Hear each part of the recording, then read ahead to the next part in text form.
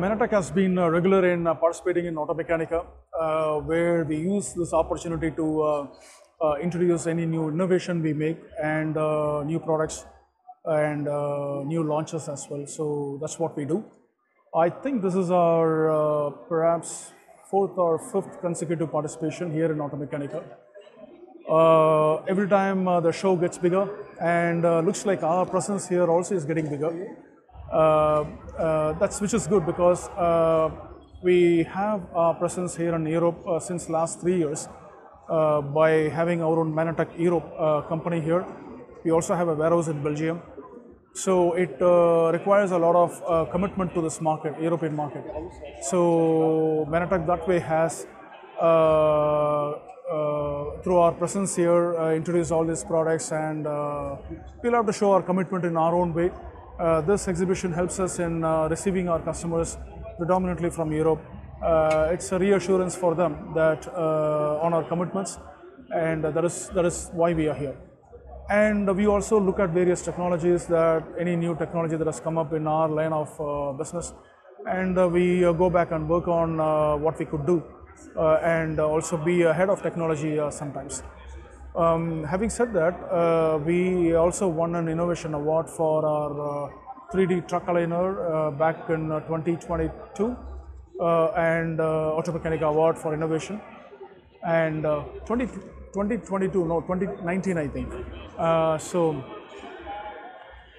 That's an area where we had, and still the patented technology of the 3D wheel alignment is the only one in that segment of industry where we find a lot of partners to work with now, and also we have a lot of opportunity to talk to some of the leading automotive manufacturing companies here.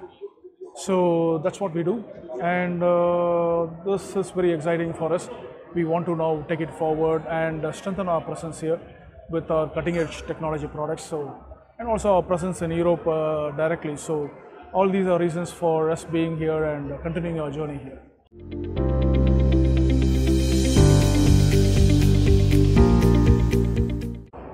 We are once again focusing on the HCV segment for this.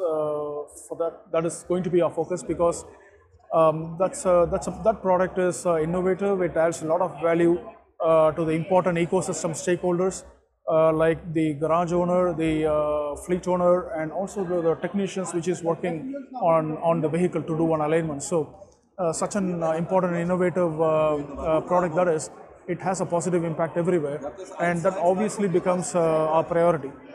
We would like to take this advantage to the nook and corner of the industry compared to what they are doing now, because I'm talking about 12 times faster wheel alignment as a whole, and 36 times faster run-out measurement in the alignment technology. So, which is going to, in essence, what is generally being done for 1 hour wheel alignment, we can just finish it in 20 minutes now and move on.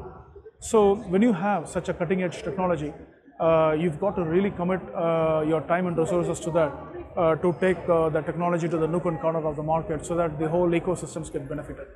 So if you convert in terms of hours, the number of hours a fleet owner is going to save by using our wheel alignment system is going to be predominantly high. So that's going to directly result in terms of savings for him. So there is overall 360-degree value addition to the ecosystem stakeholders, and so we continue to work on that.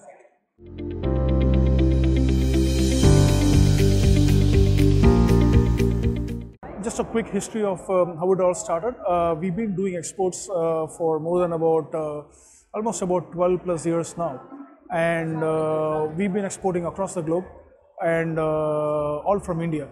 And at some point, like I said, we have to increase our commitment to some of the markets, and that is where we had decided to strengthen our export presence in the European market and the US market. So we opened our first US office back in 2021 in Houston, and we have a big warehouse there. We also have our office in Houston now. It's being manned by our own setup. So that's on one side. On the other side, we also have another office here in Belgium, with our own warehouse and our own office. So these two offices are going to cater to the European markets, and the US office will cater to the entire USA, Mexico, and and Canada. So this is our plan, and we also have stepped up our efforts by having local presence in Brazil through our own, let's say, our own resident operations in Brazil, in Middle East, and now shortly we are going to have another presence in Canada. So what we are trying to do is, all along we've been trying to export from India. We travel from India trying to reach the globe, and that way obviously the time taken is much longer. So how do we reach markets faster? So the market access has to be faster. So we thought this is the best way to reach faster by having a local presence there. So in two major countries we have our local presence through our own warehouse. In other countries we have through resident operations. So this is a strategy we have adopted in the last 3 or 4 years, and it seems to be paying off well because obviously in these areas our export growth curve has been on an upward trend. So we are seeing the growth, and hopefully that's going to be our way forward.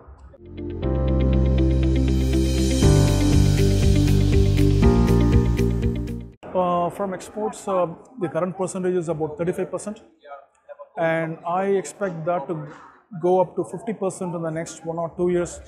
And since all these presents were set up now, I see a sudden ramp up in terms of volumes from the third year onwards. So from that point, the exports percentage will be much higher compared to the domestic. So from the third year onwards, the percentage should really be higher than the domestic percentage.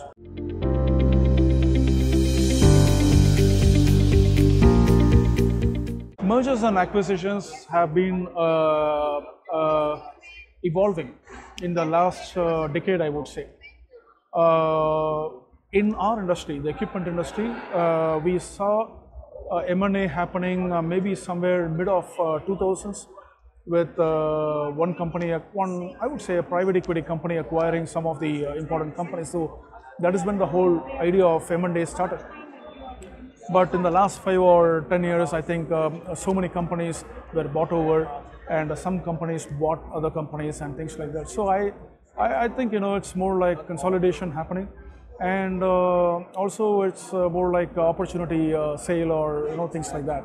So eventually, I think the companies that buy other companies see some value when they acquire another company, and that's how things are happening.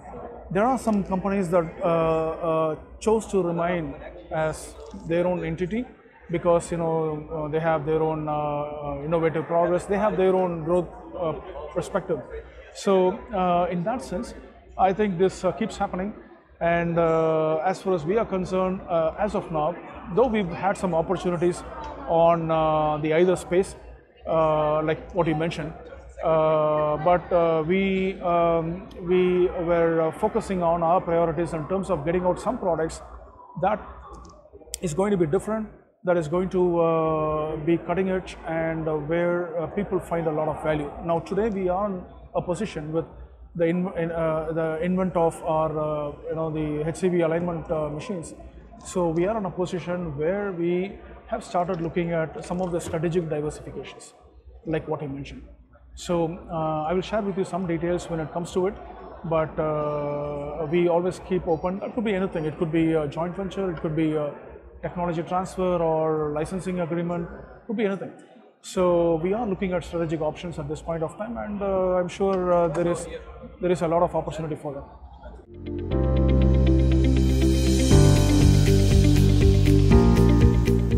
India is the fastest growing in the world today. And if I'm not wrong, India's third largest automotive market, something like that. So I could see that in the field in terms of the growth in automotive market. Automotive market is growing pretty well. We see a lot of foreign companies setting up presence there. And in our industry, it's growing. It's, you can see every company's sales is growing, and the business is good. And we hope this remains for the next few years at least. And while the market is growing, what happens is companies are scrambling to bring in new products and also strengthen their presence. So that is exactly what we are trying to do. So in that sense, I would like to also tell you that we diversified into automotive electronics space, and which I spoke to you about a few years back. And we have gotten into the TPMS designing and manufacturing. We are the first company in India to design and manufacture a wide range of TPMS solution to cater to two-wheelers, three-wheelers, and passenger cars, and also for the truck segment. So we are working a lot in that area, and we're going to be having the largest automation plant in India for manufacturing TPMS, because it goes to the as a OEM fitment, right? So obviously you need a setup that could facilitate mass manufacturing. So that we will have down the line in another 3 or 4 months. And with that, our diversification on the automotive electronics and some of the defense areas are completely not relevant to what we are doing with the parent company. So since the economy is doing well, we also have the confidence to invest in those areas. So that is exactly what we are doing, and we are going to be adding more and more products in this particular space.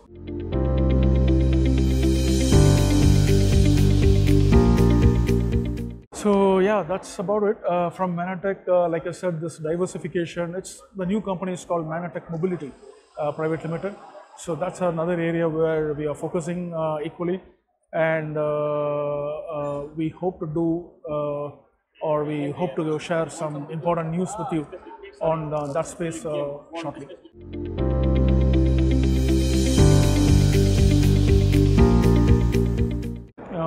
The tire pressure monitoring systems. Okay. TPMS, and also some products and central inflation for defense applications. So it's completely not related to the one we do. So, and we are planning to add GPS to that shortly, and we are also planning to get into the area of steering, the steering wheel, some sensor applications related to that.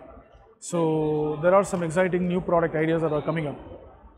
But currently, we want to scale up what we have done already, that is the TPMS solution and the inflation solution. So that is where we are working.